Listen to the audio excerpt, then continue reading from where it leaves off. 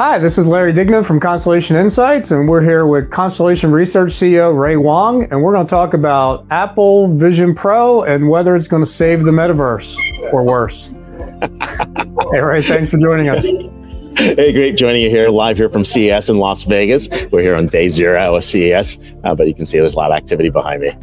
And it's funny, first day of CES, Apple comes out with, hey, here's our pre-orders and here's the Vision Pro due on February 2nd. I gotta admit, I'm really on the fence about this one. The cynic in me is like, get out of here, this is insane. And then the optimist in me, which is probably not this much. You don't like going to conferences. No, I'm just kidding. Yeah, so then the optimist in me thinking this is, could be interesting.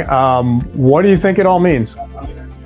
Well, it's interesting, right? We have a model that's coming at $34.99. It's going to be interesting. People will need lenses, prescriptions. Zeiss is going to provide those lenses. You can pre-order them this Friday, and they're going to start shipping on the 2nd.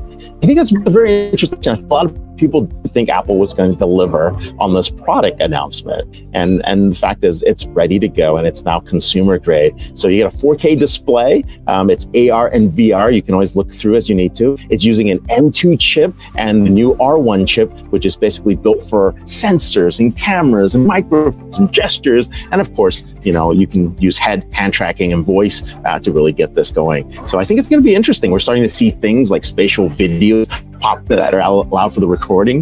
And of course, the battery pack is still separate. It's going to be connected. That's probably the heaviest part and the clunkiest part of it. But this product is actually coming out and is on sale, which is unbelievable to almost everybody who did not think this product would be coming out the door. So speaking of on sale, at the price tag it is, more than $3,000, I can see developers getting the tax deduction for the expense, enterprises will expense it. What do you think the right price point will be ultimately to get, mass adoption? Well, I think we have to really look at this as a replacement for computing in general, the MacBook, right? You're not buying a screen, it's infinite screens, right? You're not buying a keyboard accessory, you're typing, you're using eye tracking, you're using voice and gestures. You've got a real chip in there. It's an M2 chip. This is not like some, puny underpowered chip that people were putting in their headsets before. So this ultimately is the replacement for a MacBook and all the accessories. And, Apple Finance, I'm sure, is figuring out that unit cost economics that they have to price it at $3,500. But I think you're going to see different slices and different capabilities over time. Just like you have a MacBook and you have an iPad, which is a different use case, and you actually have an iPhone, which is a different use case. You're going to see different derivatives over time that will probably pre-price at $2,000, at $2,500, $3,000, $3,500, and of course, there'll probably be some supermodel at $5,000 that works differently. So this is going to be a race to getting to miniaturization, lowering power consumption, improving AI, trying to improve these capabilities, right? And that's what Apple typically does in their product development engineering cycle. So what do you think this does for the metaverse? I mean, there's one argument that it kind of makes it more popular and brings it back from the dead. There's the other one, if this flops, maybe it just puts that final nail in the coffin of the whole idea. I guess, how do you see it playing out? Or is it just Apple's world and it doesn't impact the rest of the metaverse economy, so to speak?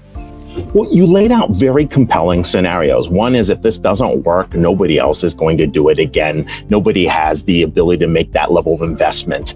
But I think Apple was intending to make this work, and they want the metaverse to be successful. And see this as the spatial computing is the future of computing, and we're going to head in that direction.